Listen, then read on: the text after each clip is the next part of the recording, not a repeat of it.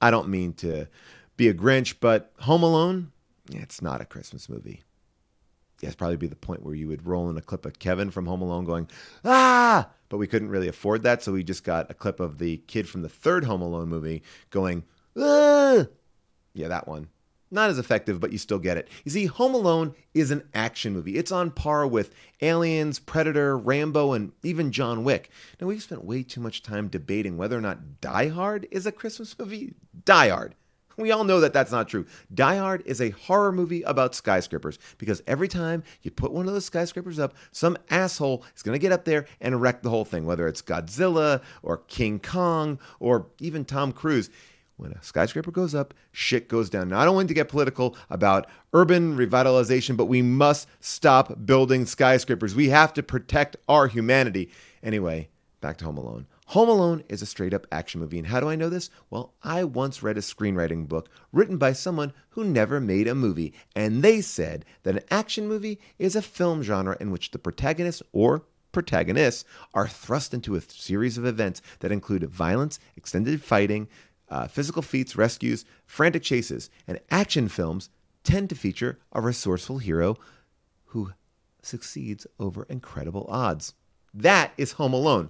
But don't believe me? I got 5 points to prove it right here. Point number 1, every action movie needs a disgraced action hero. And we got the best one in Kevin McAllister. You want to talk about John McClane in the beginning of Die Hard 3? That's how we meet Kevin McAllister in Home Alone. Yeah, John McClane, he's an alcoholic. He's been through some rough times. Sure, that makes no sense based on the first 2 movies, but we don't care. We just need to know that he's on the bad side of being good. And Kevin McAllister the same way. Once he spills that milk and fucks up the whole family's vacation and then gets in bed and then all of a sudden starts making a wish to some sort of demon or, I don't know, some sort of, I think, dark arts are at work in that bedroom to create a power outage that fucks up his whole family's vacation. And let me tell you something. For everybody who blames the parents in Home Alone, I blame Kevin. So he's got to redeem himself, and quick. Point number 2, villains.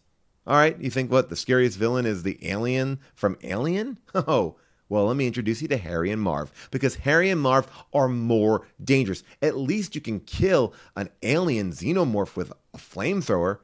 Harry, Marv, they're unaffected. They are stronger than a xenomorph.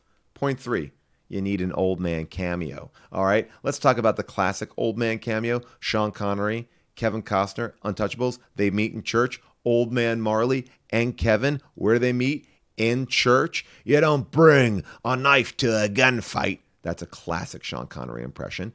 And what does old man Marley do? He brings a fucking shovel to a home break-in. Home invasion, I guess you should say.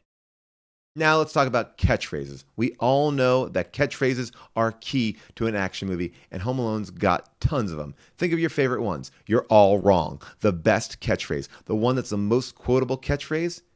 You guys give up? Or are you hungry for more? And then Kevin takes out a machete and cuts off Harv's balls. That actually was in the original John Hughes script, but then John Hughes gave that to Action Jackson because that character, the villain in there, actually cuts off people's balls. Weird fact about Action Jackson. But that would have been in there, so that would have actually proven my point that, like, are you hungry for more? And they would have fed Harv his own balls. It was a really disgusting sequence. And I think it would have given Home Alone a hard R, which I think they were trying to avoid for the holidays. And finally, the classic trope of American action movies from the 90s. Oh, not the red wire, blue wire debate, which kind of happened a lot. A lot. I feel like that even may have happened twice in the same Lethal Weapon movie.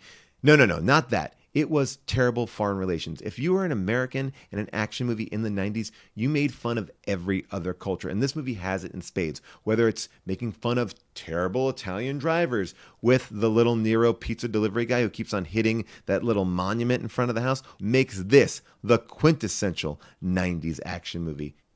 Convinced? Yeah. I think you are, unless you're a fucking idiot. So now you've seen the light like me and small forward for the Pelicans, Josh Hart.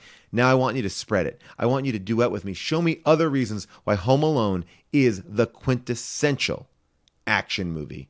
And make sure you stay tuned for my other videos. I have a new one called Home Alone Is This a Remake of Die Hard with a Kid. I have a lot of Die Hard content on this channel. Anyway, like, subscribe, duet. I don't know. Send me a snail mail. Give me a coupon for a free ice cream. Whatever you want to do, I will take it. See you next time.